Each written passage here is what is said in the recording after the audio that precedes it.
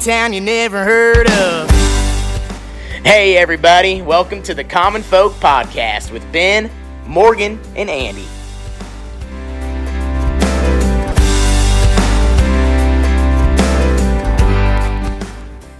Man, welcome back to Common Folk. Yes, sir. Howdy. Birgit there on the intro. I like his stuff. I really do. He's a pianist. He is, yeah. It's pretty unique in the country music world. There's not a lot of people with piano as like their primary deal, but that's always been his thing. He runs around and does a bunch of like concerts and has his piano right in the back of his pickup truck. Oh, always. That is cool. I like his short videos. You know, he's really active on Instagram, Twitter, everywhere else. He is, you know, and if you start following him in one area, you know, that usually bleeds over. So, and then when I do see those short videos, I have to watch them. Yeah. So Does he play guitar though too? Do you think? I assume so. I guess I haven't seen him play it, but we haven't seen him live, so he probably yeah. does. Because I always see him on the piano, But which I love. he's always big yeah. piano, yeah.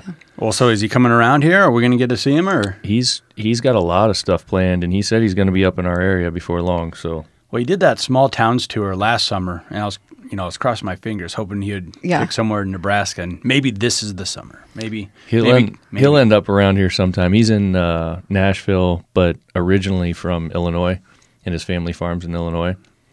Just a good dude. We've done a lot of stuff with him on the farm focus side of things. Yep. We've done some merchandise for him, but he sports the gear because he's a farm kid. Right. So it's pretty neat. No, it's a good deal, and I love that intro. It fits us fairly well. Yeah. Yeah, that's one of his songs. And then obviously he did the voice intro for us, so pretty cool of him to do that. Yep. Good voice. Yes. Good voice. Agree. So Eric Birgit, check him out. Definitely. As we're talking about concerts, can I talk about how I just heard Luke Bryant is coming to Murdoch Ooh. in September? Wow. I'm not kidding. Oh, is that For field the that field tour that he does? Oh, yeah. okay. Got to go right here. Yeah, and he's only doing like 6 or 7. And what's Murdoch, a town of 200? Like nothing. Like, That's awesome. yeah, I'm pumped. So I don't know when tickets go on sale, but are you looking it up? It's September something, so we all got to go. Write it down. Let's do it. Now that Okay. you say that, I do remember them talking about that. Yeah, Murdoch, September 22nd. Is that Pretty crazy? That is- Andy? I mean, that is what is crazy. the town of Murdoch? 1,000, if that? No, it's Not not even that? It's not 1,000, is it? I don't you think sure? so. I don't know. I guess I don't know. I did call a basketball game there once. Did you? Yep. I went to preschool or daycare growing up there. Okay. My mom used to teach. Wow, look at all Elmwood these ties. Murdoch. I Yeah. know. Yeah, look at It's all these- crazy. What does it say? What's the town you never heard of? No doubt. 256. Oh, See? shoot. I was way off. That was 2020. And if you look at the like Google Maps or Google Earth, Yeah. you know, because I wanted to make sure I was going to the right gymnasium for this basketball game we called this past season. The town just like fits perfectly in a triangle where it's like cornfield, highway, and then Murdoch just fits perfectly Boom. Right there. where the pivot doesn't reach. Yeah, exactly. Yep. Let's put our town there. That's crazy. It's a great small town, one of those small towns in Nebraska, and it was really cool because obviously when we do big games, you know, with big Class A, you know, there's a lot of buzz around that. But I like, you know, I'm a small town kid too, and everyone comes out and really supports it. The pep band was right behind us, so they were loud and blaring their, you know, instruments. I mean, it's to me what a high school should feel like because the whole town's there, and it was a rivalry game. Weeping Water was in town. Yeah, so I mean, it was just so much fun, and I love doing those games. And this was basketball. Yes. Okay. Yep. Oh, cool. Girls and boys, and I think Elmwood Murdoch, kind of getting off here, but they were highly ranked, and Weeping Water was the defending champs. So, like, the girls' game actually had a little bit more buzz than the boys. So, like, the crowd was already amped up, you know, as soon as tip-off started for the girls. That's so small town. It was awesome. It was so much fun. I guess even where we grew up is not super small town, Right. Bellevue, but it reminds me of just those games. Yeah. Everyone just gets into it. Oh, man, yeah, you're old Thunderbirds. You guys had a pretty good run there. Yes, we did. Yes, we did. Boy. What are you zooming in on there, Ben? I was just looking here. So it said 256 people, which makes it the 200 195th largest city in Nebraska. That's one way to put it. Okay, that's weird. Now Bellevue, talking about Bellevue, they just overtook Grand Island as the second largest city in Nebraska. Did this they? Past year. Yep. Okay. Yep. So Bellevue is moving on up. I would have not thought that. I thought Grand Island was still bigger. Well, and just think about all the growth out west. Yeah. You know, Okay. that's what's, I believe, happening. I don't know this for a fact, but I believe, and he listens to our podcast, TJ, who owns Round the Bend Steakhouse. Okay. I think he's a fireman on Elmwood Murdoch's department. He did talk about Awesome. that when we were with Zach. Yeah. So that's kind of funny we're talking about that. But yeah, that's a cool deal. They're going to be out at somebody's ranch out in the fields. Yeah. Well, I like that. We're going to have to set that date aside and make sure we get there. Maybe I Round the bet- Bend. Oh, sorry. Maybe Round the Bend's going to do something. Oh, I bet they will. And most likely, Luke Bryan is probably going to come in to record with us, I think. Oh, he has to, Oh, doesn't he? Of Oh, course. we are so Yep. big. He so Yep. knows about common folk. I'll send his people a message. Hashtag. Who's Yeah. who's his people? Where do we find them? Talking about big shots, making moves. What do you want to talk about today here, Ben? Yeah, we don't do a lot of current event stuff necessarily so far. We haven't talked a lot of that, but it's just been so much chatter lately about this whole deal with Elon Musk buying Twitter, and just in general, Yeah. what the guy does, who Yep. he is, whatever. Yep. So we kind of thought, man, let's bring a common folk perspective to what's going on here. Yeah, I mean it's in the namesake, and I think that's a good idea. Because there's just so much chatter, and it's getting to a point where, is that real? Is that fake? Now he's buying Coca-Cola. Now he's buying Xerox. Like, what is going on? all the things, yeah. And what actually happened. So I just kind of want to get your guys' what you've heard and what you've seen. What are your initial reactions to this? And then I have kind of a timeline that I'm going to Cool. Yeah. walk us through and the audience through to just kind of Yeah. get the bare bone facts of what has happened and what is happening. Yeah. I mean, I'll be honest, I don't know a ton. Like, I don't love watching the news. And news is always one-sided. And it's not just the news. But I'll see things for sure on social media. So I definitely know that he got Twitter. I mean, I don't know enough about him to have... I don't know. He just looks a little goofy. Not goofy. He just is always... You have the picture up. He just is smiling. It's an odd smile too, and he's always kind of It's looking like off to the side. contagious, yeah. Yeah. But it's just, I don't know. I don't know. I mean, he's a smart man. How old is he? Is he our age? Like, he's not 40 yet. Yeah, he's not too old, but he is the wealthiest man on the planet.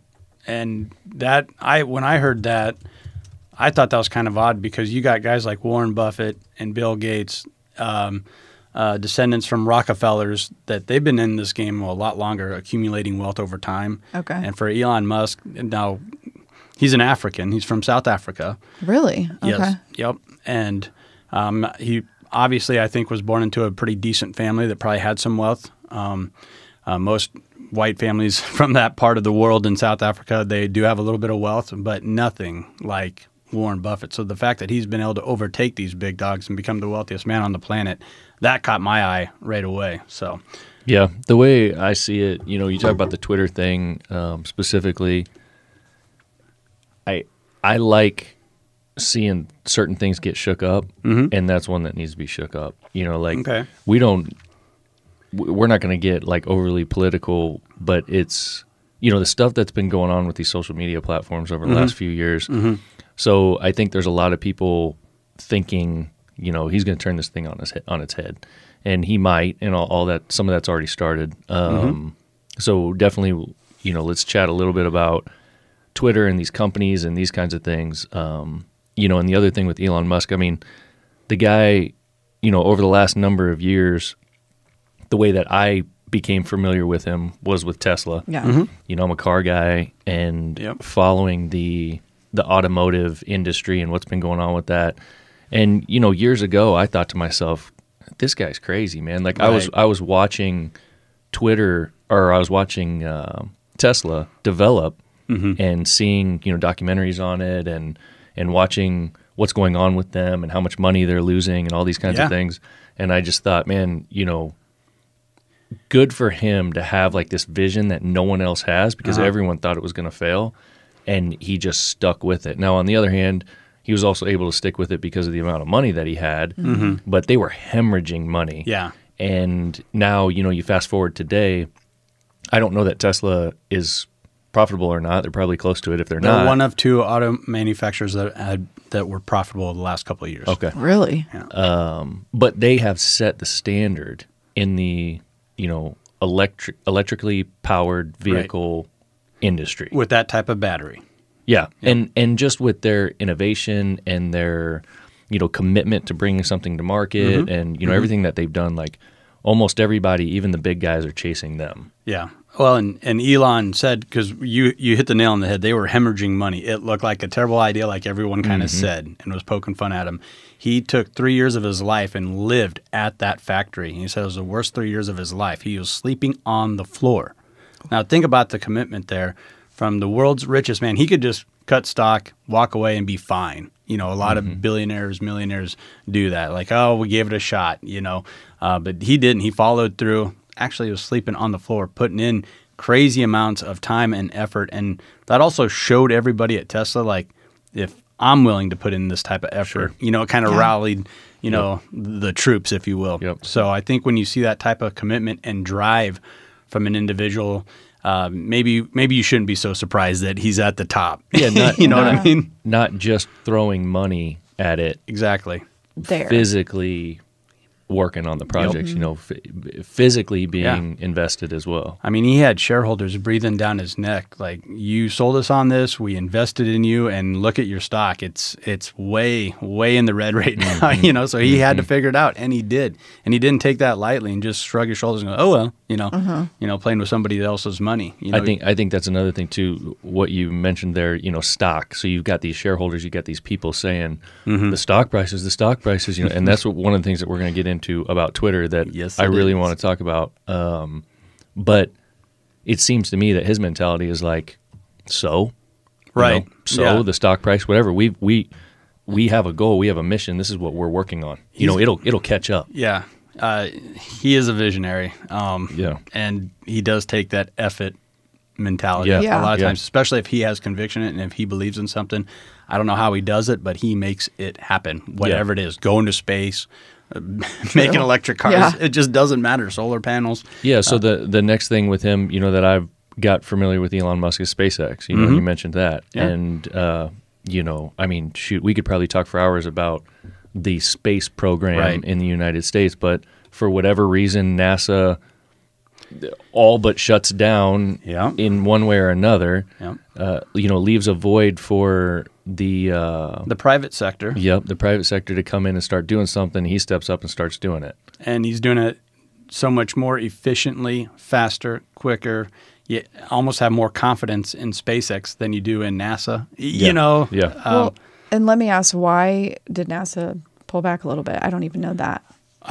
Well, you talk about shareholders. I think it was kind of one of those deals where there's so much money in the political world going to NASA, and it kind of became popular to say, why are we wasting so much money on NASA? Let's put it here. Let's put it there. I think that was kind of my bare bones, part of it, understanding of it. You got to make cuts to make budget somewhere, and NASA over the years was just kind of And in the little bit that I've seen, they more or less shut it down. Like, at least they pulled a bunch of money out of it, and the United States was completely falling behind in what's going on in space. Yeah. Well, and the big announcement I think that you're kind of rallying to there is NASA came out with a statement a few years ago that they were going to stop putting astronauts into space.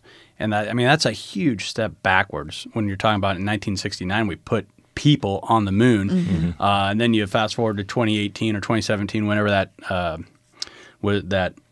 press release was made. Now we're not going to send anybody even into orbit. Like, what are we doing? That's totally going backwards as a nation, as a planet. So that was pretty shocking. And like you said, though, that opened the door kind of for guys like Elon Musk and the private sector to say, like, well, if you're not going to do it, I will.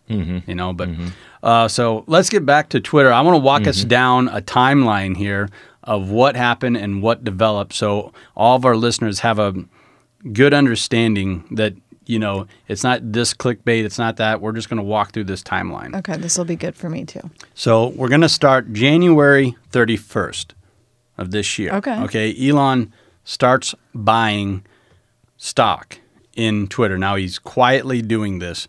He's not making a big deal about it. Nobody really realizes it. And he ends up with pretty quick 5% of Twitter.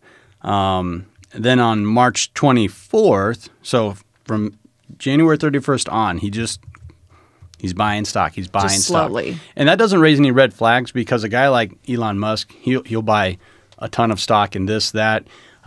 Like when you're talking cryptocurrencies, man, he's always moving money and buying and dumping. So no one even raised an eyebrow, but the SEC, they took notice and like, okay, he's already got 5%. What's going on?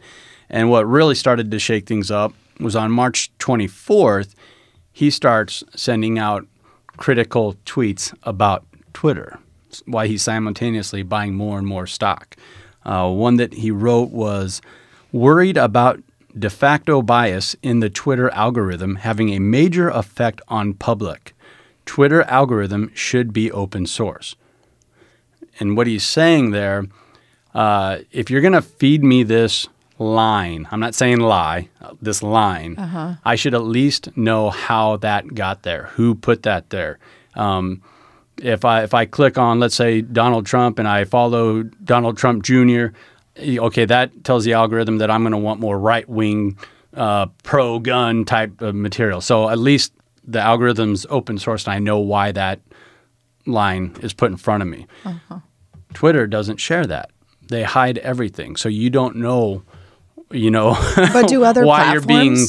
No, they hide too. Okay. Yeah. I thought we were talking. Okay. I think what the reason why this has kind of been the target is because Twitter has become like the predominant voice in social media. I mean, person after person after person, Right. if you ask them if they're really on it, that's where they get all their news. Yeah. So then there's this fear of what they're getting legit. Yeah, and complete. Yeah. And is it both sides? And are they just getting, or are they in an echo chamber? So you're exactly right. A day later, March 25th, then Elon tweets out, free speech is essential to a functioning democracy. Do you believe Twitter rigorously adheres to this principle? This is just an open poll, a yes or no. And this is when people started flipping out on Twitter and Elon Musk. Because now the Band-Aid's been ripped off. We see he's buying shares. We see he's buying stock. And he's straight up sending out a poll where, I mean, it was overwhelmingly, 78% people saying, no, it's not fair. You have a lot of right-leaning, whether it's a professional athlete, actors, actresses, that just have a right-wing type of a stance here or there. They're being shadow banned, meaning all their followers aren't allowed to see their tweets. I mean, that's right there. Right there. Yep. That's part of the open source, not being available and at least allowing me to know that I'm not seeing that because of this or that, and and the big rub is this is a publicly traded company. So that all falls on this board that's making these decisions. Usually if it's public money, it's part of the stock market, you should be a little bit more open with your decisions. Absolutely. Yeah, it's not a private company, or it wasn't.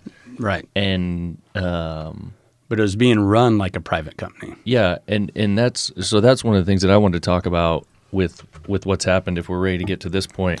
Okay, I'll just speed fire down this.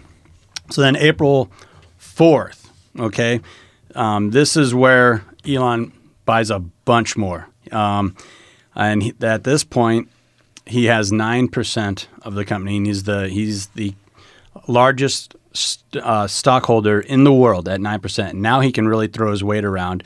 And there's a lot of companies that were bought in as well, lumped their money together. But he was even bigger than all these other companies that had stock.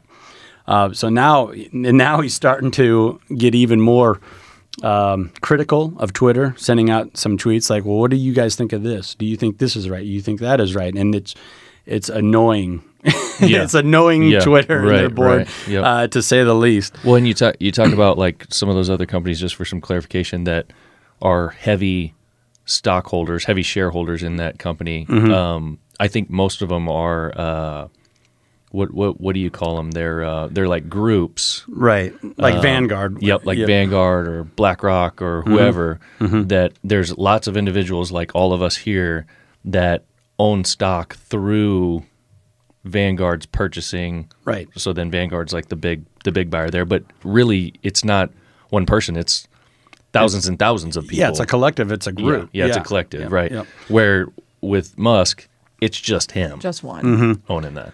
So when that happened, when he bought that 9%, that is when Twitter reached out and tried to get in front of it and invited him to be part of the board.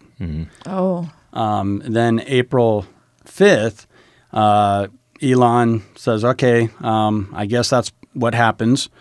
So he kind of says that he's going to accept that and be a seat on the board, and he's going to make changes in this and that. Well, he figures out real quick that if he accepts that board seat, then he can not own more than 14.5% of the company, and he's very limited as to what he can do. Oh, so they did that on purpose, knowing that right, too. Oh, come right. on. So Elon says, hell with that. And April 9th just straight up says that, tweets it out, that he rejected the seat on the board. He doesn't want to be part of the board. He wants to be bigger than the board. Now, this was another big part of the shadow banning in real time. He told him April 5th or 6th, I'm not accepting that seat. Said it directly to the CEO of Twitter. I'm not accepting that seat because I don't want to be limited as to what I can do. And I'll be very limited as to how much stock I can buy, the decisions I can make. I'll be outvoted on everything, you other 8 or 9 guys. So I'm not accepting that seat. They squashed that story. They did not allow that to get out all the way up until April 9th when it finally did just break. And that was another thing that just set the Twitter sphere on fire. And all these other outlets that that have been covering this story, that finally became public knowledge April 9th that he rejected that board seat. So then you fast forward, a lot of speculation, more crazy tweets from April 10th and 11th. April 14th was the big one. That is where Elon Musk made his initial offer for $43 billion to buy Twitter. So, and at that time, their stock was dropping. And because of what's going on and people being annoyed with the shadow ban and, all the stuff. You're exactly right. Now, he made an offer, that $43 billion, that came to $54.20 a share. That was 54% higher than what that stock was worth. And so that's a no-brainer. If I'm a shareholder in Twitter, yes, this is like a golden ticket for me. I've been holding on to this stock. It's been dropping. I don't agree with how things are being run, even if I am left, winged, liberal, whatever. As an investor, I hate to see I'm losing money, and here's an opportunity to get all of it back and more. This is an insane offer. This is where, then a day later, this is where it shows you how bad it really was. April 15th, Twitter adopts what was called the poison pill. And that was to go ahead and allow current shareholders to basically buy more shares at a far discounted price, just making shares up basically and splitting them.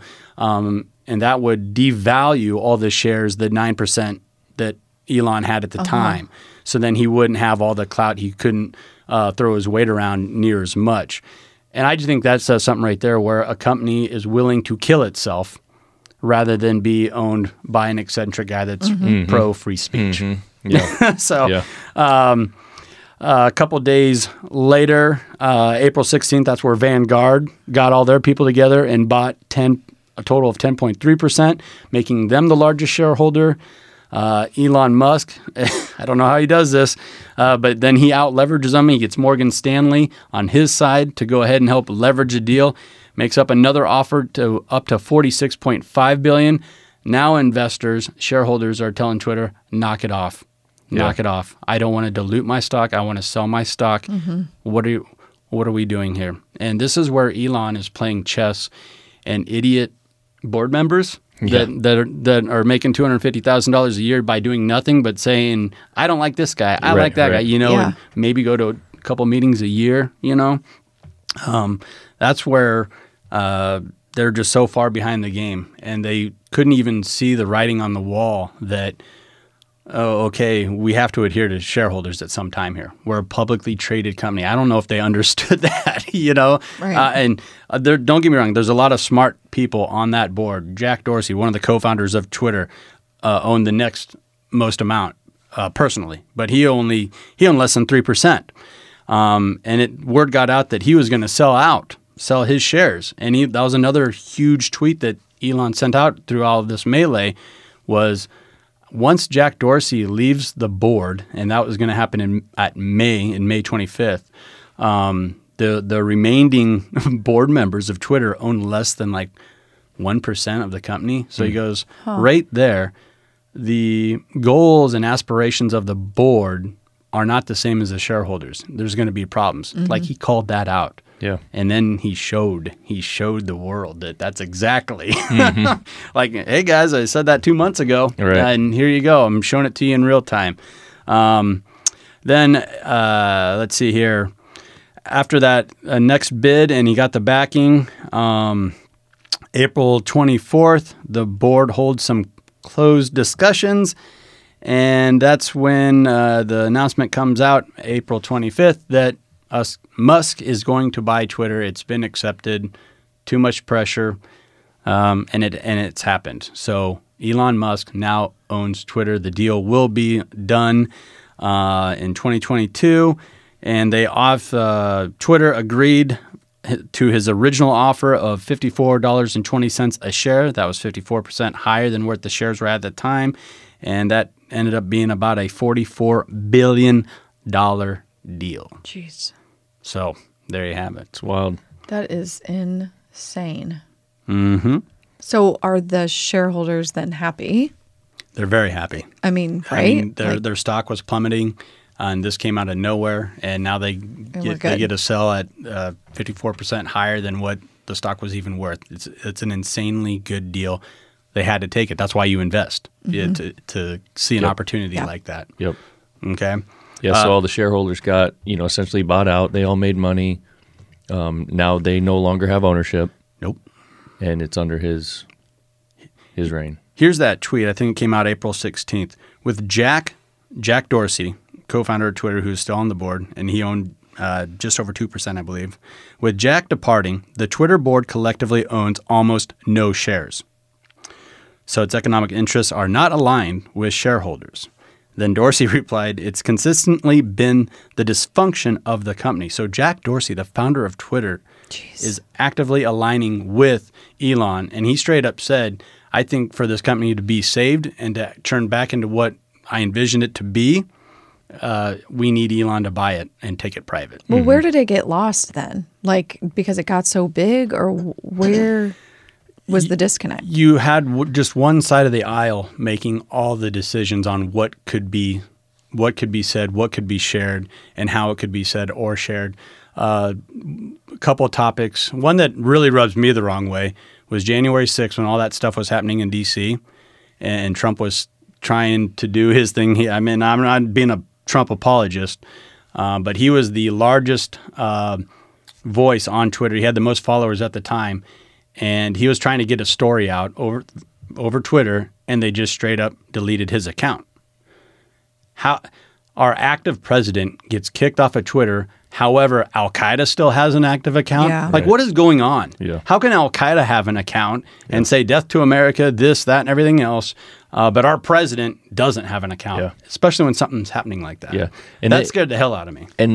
And it's not like that was any kind of secret. Everyone knew that, know? And it's so weird how our society, so quickly forgets things or just... turned into a punchline. It was funny. Or looks over stuff like that because that's absolutely unacceptable. I watched a little bit of Jimmy Fallon a day later, January 7th or 8th, and he goes, of course, he has to lead with Donald Trump, make fun of the orange man. And he goes...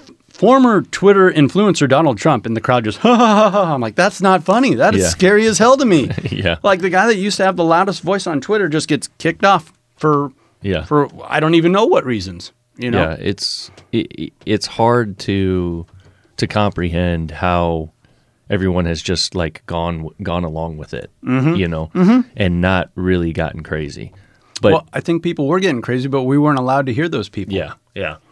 But then it takes, unfortunately, this kind of money. Yeah. In order to turn these things around. And I wanted to kind of get your guys' perspective on this as well.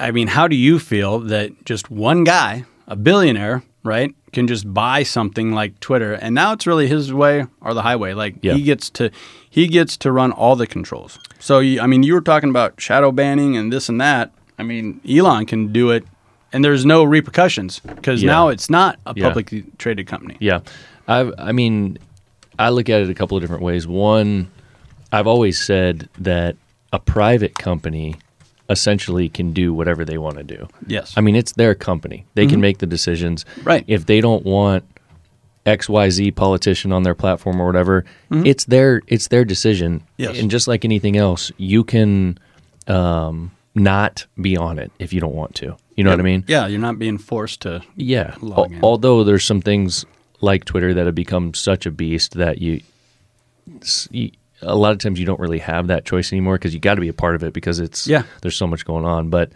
the point is, to answer your question, is I think as a private company, they can do whatever the heck they want. And if he does stuff that we don't like, it is what it is. Choose to be part of it or not.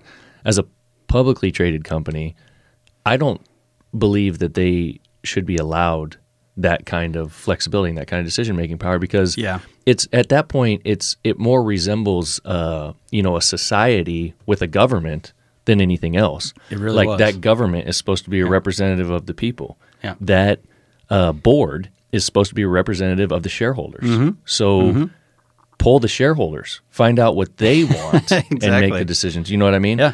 And that's one of the things that I wanted to get into here to talk about a little bit is this whole concept of these publicly traded companies and stockholders and all that.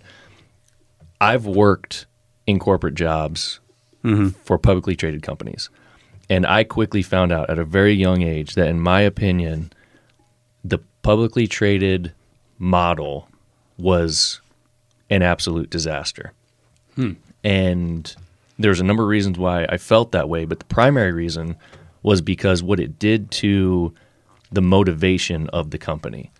So the motivation then becomes, or at least they always said it was, is that every move we make, it has to be in the best interest of the shareholder, and that best interest is their profit. Yes. So it was always in the best interest of profit, no matter what. Yeah, and you see that a lot where it's a nice company, it's growing, it goes public, and now, okay, let's take like Goodyear Tires, for example. Now their number one priority since they've gone public, and this happened years ago, it's not to make the best tire, it's to make the most profit per share for the shareholders. Yep. That's two different things. The direction changes. Yes, in a sense. That's what you're saying. And it's by design. I mean, that's the way that they're set up. So they have to answer to their shareholders, and they have to continually drive share value.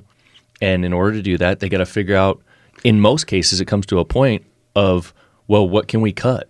And that's usually what ends up happening. So you run in, you see these scenarios one after another, where these companies will go in and do these massive layoffs because they got to increase profitability. Yeah. When the people that are there pulling the triggers know that morally and for the long run, it's not the right decision. Right. But to hit that number for the next quarter, this is what we're going to do. And that's what it all becomes about, is these numbers and profitability. And to me, it's disgusting. Yeah. Well, and a lot of times what happens, let's just go back to Goodyear for a reference. That's just for an example. And I'm not saying any of this is true. I mean, we could list off company after company after company. So one of the ways that companies will do that to make that number work, they'll start cutting deals. So rather than making the best tire possible, like they had for years and years and years, they'll make a cheap knockoff product of themselves and get in line with a Walmart and start selling tires at Walmart or something like that. And now you're devaluing your brand. And now you're selling a cheap piece of garbage at a place that sells only cheap stuff. It's like, whoa, what's going on here? And that's not the core of a lot of these businesses or what got them to that point. It's all in the name of profitability. Yep. And that's bottom line what it comes down to. So rather than making decisions based on what's right for the long run what's right for our employees, what's right for our customers, what's right for our brand reputation. The decision then first is, well, what's right for profitability? And then let's think about those other things. And that's what I hate about it. So what I love about this whole Twitter situation is that for so long, this whole publicly traded model has been like the thing. It's like it's like the greatest thing ever in everyone's mind. Like when you get to a point when you can go public, you can take your company public, man, you've made it now. Yeah. You know what I mean? Ring that bell. Yep. But in my mind, I've always thought to myself, if you can get to that point, you're just giving up. Like not to say that you shouldn't, but this isn't what people always talk about it. This isn't some great, awesome achievement. This is you're handing your company over, and now you're deciding that profit is more important than anything else. I was just going to say reaping the benefit, like you're getting money. Yeah, but as a capitalist, and let's say I'm ready to get out of this game or whatever it is, I don't see anything wrong with going public. It's your company if that's what you want to do. Yeah. But then that's, like you said, give up might be kind of harsh. You just want to cash out. You want to reap your rewards. Okay? Yeah, and my point is that call it what it is. Okay. You Agree. know, it's fine if that's what you want to do, but call it what it is. Yeah. You know, you're at that point you're changing what your primary motivations are. Yep. So this has been kind of like the best thing ever, you know, if you have a publicly traded company. So people, you know, are all looking up to these companies. Meanwhile, I'm sitting back here thinking this is ridiculous how these companies are being run, and they think they're invincible. Yeah, they do. And they don't. Well, even this Twitter board, they just thought that they didn't have to answer anybody. We can shadow ban whoever we want, and they got away with it for a very long time. Yep. And this is the case with a lot of publicly traded companies. Okay. That's how Enron happened. That is exactly how Enron happened. Yeah. It had nothing to do with the truth. Had nothing to do with the company actually producing energy. It all had to do with hitting that number. Propping up stock numbers. Yep. Exactly. Yep. Yeah. Anybody can go. I mean, if you're interested, like if you don't quite agree with what I'm saying or don't quite understand it, go to Netflix and watch that Enron documentary. That's wild. What was it, like the smartest guy in the room or something like that? Isn't that what they called it? I don't know. I did a lot of so I got 2 bachelors of science in business management and business marketing. Well, and shoot, look one at of them, you. oh, I know, big time. Fancy pants. BS. It's an actual BS degree. Right. You're so full of BS. But I did a few different types of capstone studies and whatnot over Enron, and that is just a fascinating story of how shareholders and trying to make shareholders happy just got way out of control. I can't say that I've seen that. You've watched that, wild. Ben? Oh, yeah. Shoot. So one of the quick fallouts here that I wanted to touch on, and you kind of got into it when you started a little bit down the political road there, and this is from the website, and it's been confirmed on other different publications, but this one is from TechCrunch.com, and the headline reads,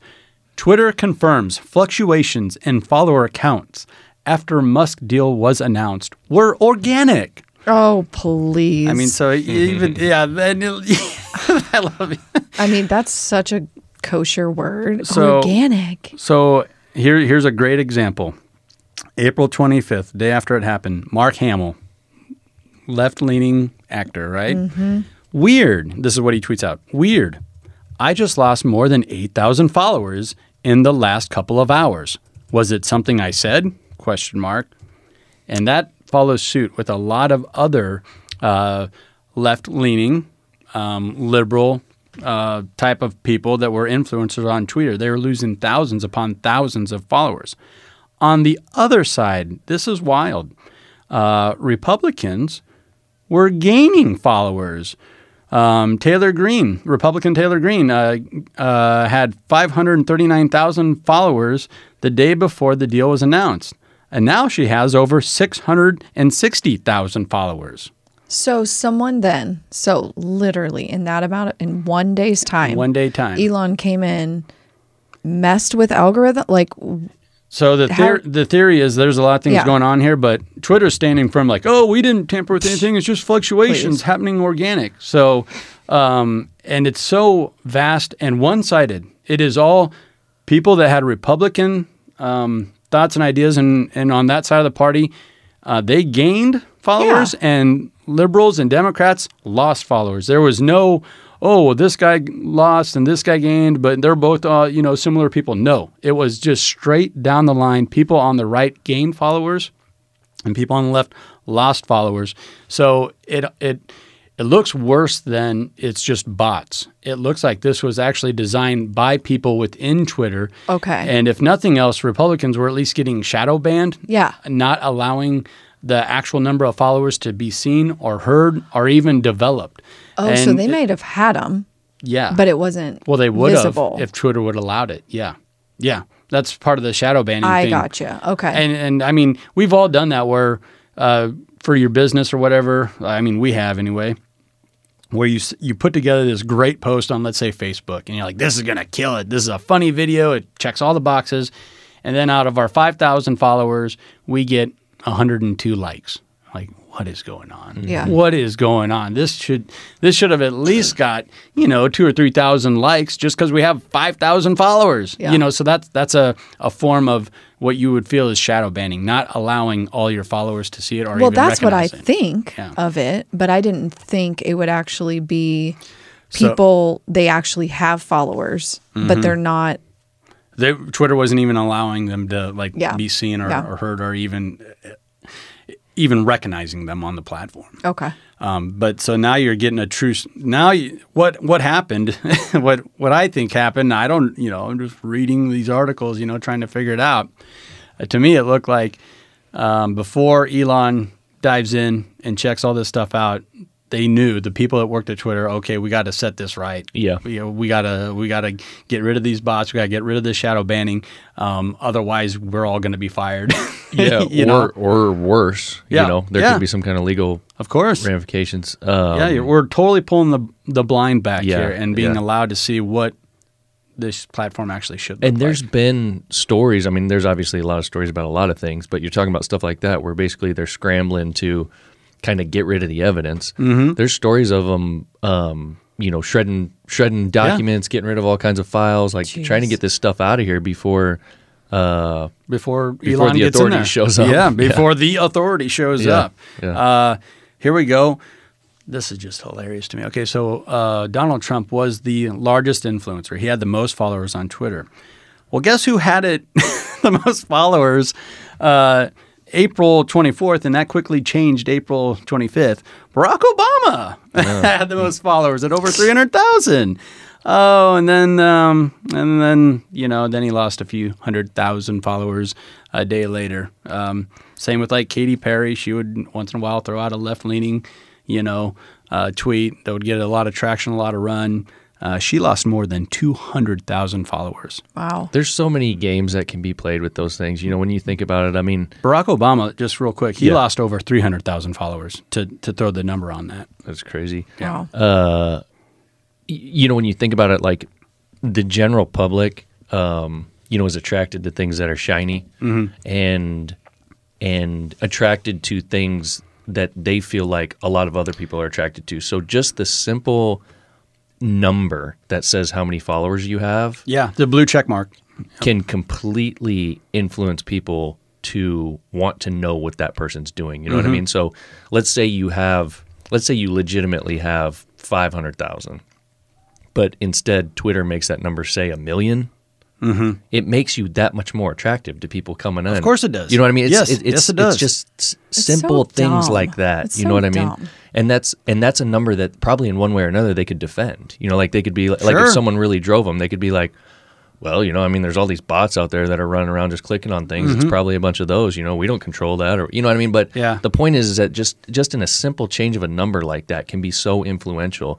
So when you start realizing like how you're fake. manipulating. You're Yeah, manipulating 100%. the real story. 100%. That is the word. And when overnight, former President Barack Obama loses over 300,000 followers, that should just send sirens ringing in your head that, wow, this was bad. What was going on at Twitter was really, really bad. Did Trump get put back on Twitter yet? Now, that's another Okay. side story and some fallout there. Yeah, So Trump started his own social media called Truth Social. Yes, I've heard that. And he's trying to get that built up and rival, Twitter and Facebook and Instagram, and it's just not happening, and I believe he was invited back on Twitter, but he came out and said, "No, I'll never go back on Twitter." I think he will. Him and Musk will probably get He tight. probably should and just say, "Hey, without Elon here, I was Right. trying to build this thing. Now you're here. I'll get back." But so he hasn't rejoined as of today. I think he will. Okay. And I think he should. But it's not that he wasn't invited. Okay, I didn't Right. know that. So one thing that I want to go back to, just to bring some closure to, when I was talking about the publicly traded companies and their vulnerabilities and stuff like that. Just for clarification, number one, that Enron documentary is the smartest guys in the room, and it looks like it's not on Netflix anymore. Oh. But you can find it on about anything else, Amazon, YouTube, whatever. But definitely worth the watch. And I saw something on here real quick that I thought was interesting. It was a quick write-up about the documentary, and it says, in a hyper-competitive market, Enron traders resort to all kinds of underhanded dealings in order to make money at any cost and keep their high-paying jobs. This is the moral of the story, man. This is what goes on with these things. Yep. So back to Musk and Twitter, again, he revealed the weaknesses in this publicly traded system. Yes, he did. And it took, unfortunately, somebody with a lot of money, but who seems to be a decent dude, came in and said, "You guys think you're untouchable?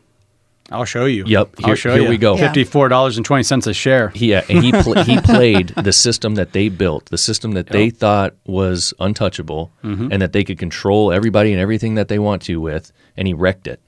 Now, can you imagine how many of these other publicly traded companies out there are sitting in boardrooms going, Oh my whoa, God. whoa, now what are we going to do? Yeah. How do we get ready for something like this? Yeah. Do you And, thi- and it's part of the game, though. Do you It's think part of he's the game. just sitting there drinking and laughing and thinking don't think- I no telling what he's played doing. him? And I saw that, I thought he was 40. He looks young.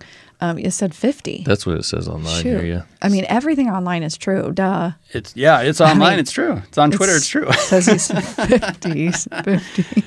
Now, Anyway. there's you want to go down conspiracy theories and stuff like that. I mean, there's a pretty good thread out there that Elon's an alien, and I think maybe there's some credibility to that. He has psychic abilities or something. Just watch his interviews and how his eyes kind of shift around and how they? he moves back and forth. Like I'm just saying usually when a person looks up to the left, they're searching for an answer, kind of showing you that maybe they're lying or maybe they're looking for something.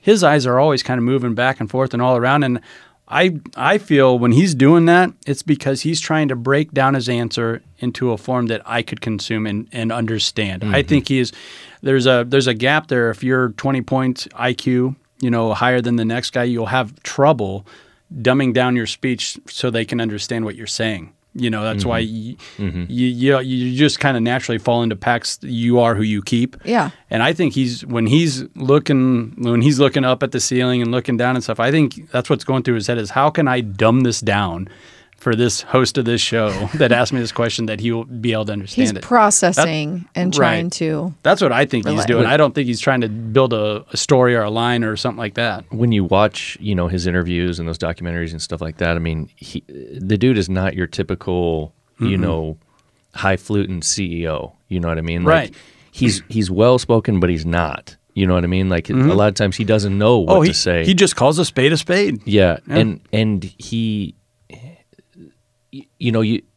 that documentary that just came out, you mentioned you had watched it where they're going to space or whatever they call it. SpaceX. Yeah, it's about SpaceX, but I can't remember what they call it. There's a lot of him in there in just real time. The cameras are following him around, and you see him talk to his people and congratulating them for what they accomplished and so on and so forth. And it's honestly a little awkward, the way that he talks to them, but they get it, and they can see that he knows he has a vision. He knows what's going on. And a big difference with him is when he reads a book, he retains it all and he keeps it. He keeps that knowledge. So he just kind of self-taught himself how to build a rocket, what's needed to build a rocket to go to outer space. And he's not an astronaut and he's not at that level, but man, he understands more than most. Well, and he's smart. I mean, he hired, the best of the best. He did. Yep. To be on his team, to the engineers and so on and so forth to build those systems. But don't you think someone that's like that, to me, is more real and relatable? So I think maybe he is, he can't. I don't speak amazingly, but maybe he can't articulate things so great, but he is just a brilliant man. Just to go back to it, just kind of gives credence into like, well, maybe this dude is an alien. Because, I mean, how is he able to accumulate so much wealth, get electric cars to work, get Americans to buy it in? Isn't that kind of a funny back and forth, too? Like, your leftist-leaning liberals in California like, oh, I drive a Tesla. I love the environment. And now, you know, starting in mid-April, oh, death to Elon. What a terrible guy trying to ruin Twitter. It's just kind of funny that they really had to change gears there and shift it. And it's like, wait, I have an Elon Musk T-shirt that I really like. I'm going to have to throw that away now, I guess. And it's also funny when you think about it, you know, if you try to get in his mind, I mean, most business people, you know, that are going to be making a decision like that, they're going to be thinking, well, I don't want to cause any damage to what I've built over here at Tesla and with all this following by making this move. And they're so left-leaning, but in his mind, he's just like, nope, this is the right thing to do, and this is what we're going to do. And he just says, like, dumbing it down, he just straight up says it, and I'll go back to this tweet on March 25th. Free speech is essential to a functioning democracy. How can you argue with that? You can't. There is no argument. And, I mean, even people on both sides of the aisle, that is something you have to rally behind. You know, and maybe getting too derogatory or this or that. You know, in his TED Talk before a lot of this madness happened, you know, he said if there's any gray to it, you got to allow that to stay out there.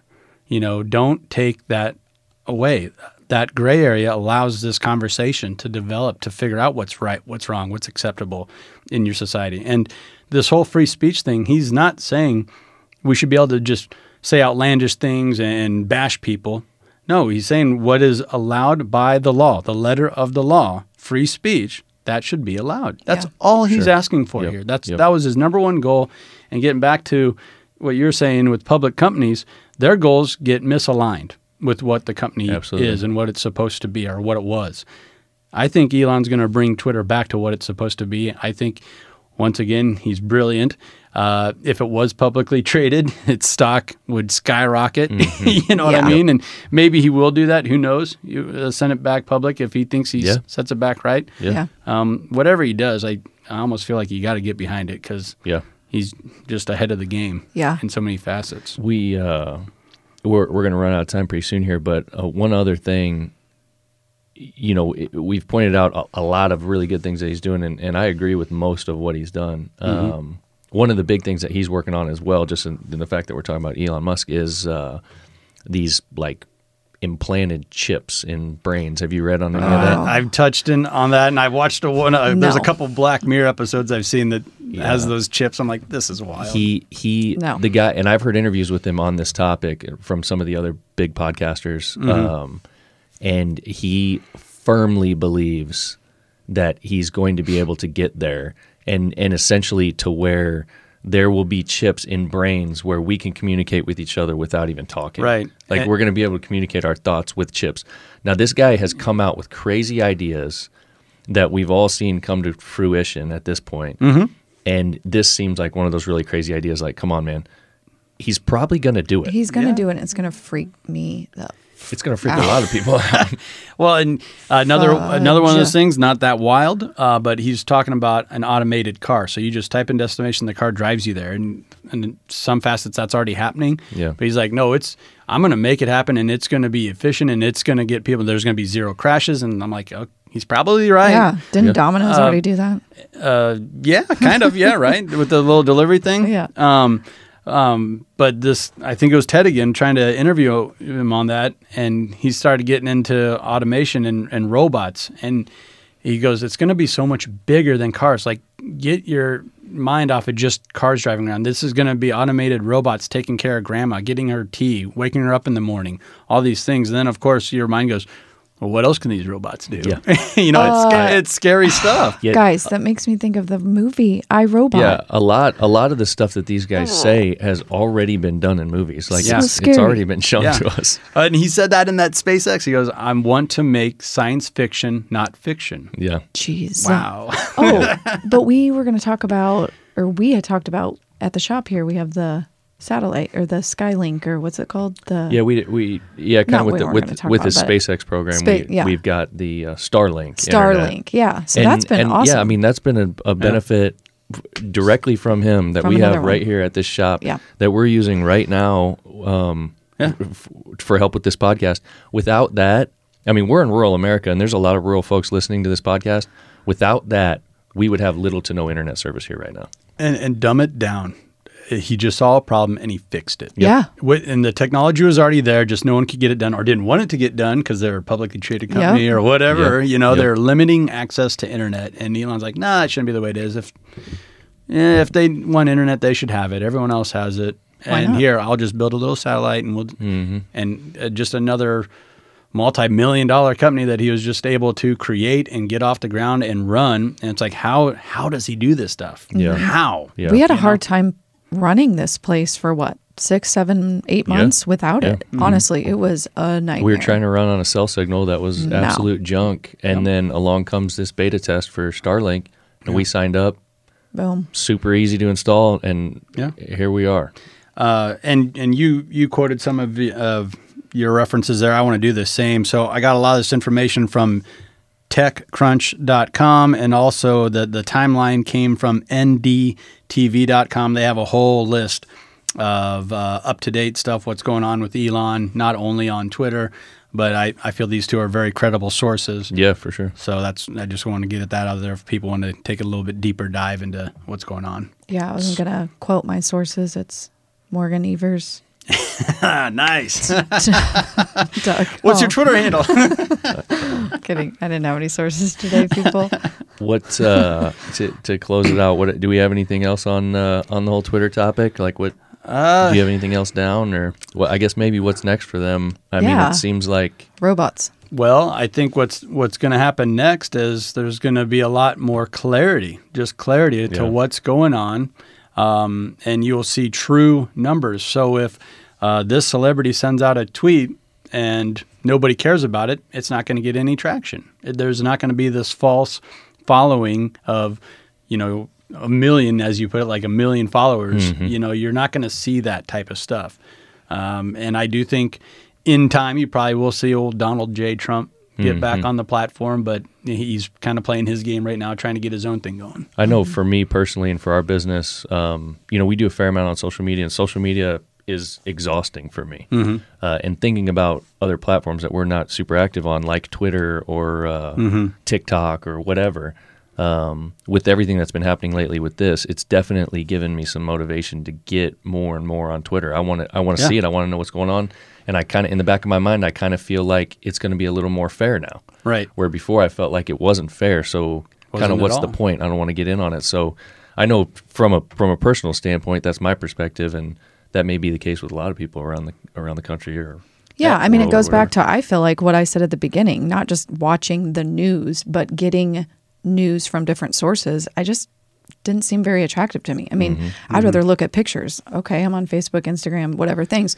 But I do want to know what's going on around me, and it just seems so one-sided. It was disgusting, honestly. So I just want a full picture. So I think even myself, I would like to get more back on Twitter. And so a great way to go about that is go ahead and get on Twitter and follow CNN, follow Fox News, and now you're going to get, when something happens, you're going to get two sides of the story, right? For lack of a better term. But that's a good idea. You're going to, Fox News will send out a tweet and CNN will send out a tweet, and you'll get to kind of break it down like you should be able to. Okay. And decide for yourself, okay, what's actually happening here.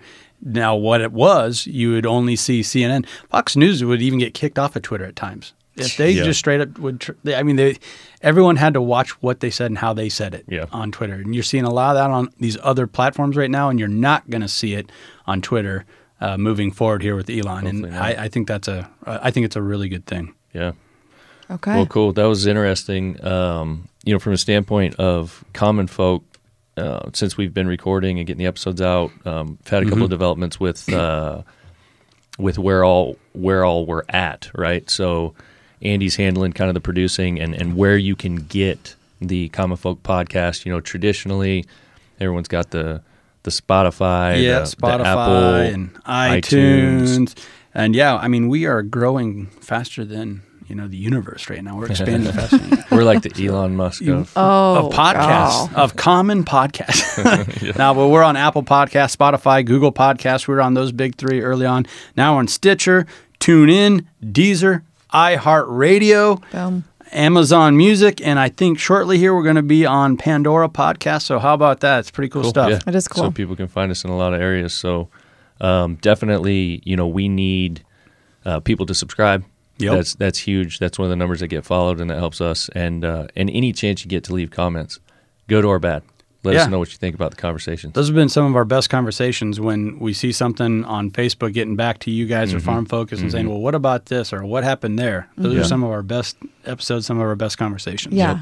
I mean, and this is not all based on looks, right? Because we're not even video. I mean, this is voices. Not yet. Coming. Guys. Coming. Yep. I mean, you guys are handsome, so wait till I go live, Jeez. Well, cool. Anything else? I don't think so. I like that we covered this and put a common folk perspective on kind of a big tech social media type of deal. I learned a lot. Thanks, guys. You're welcome. Good deal. Okay. All right. Well, until next time. Later. Peace.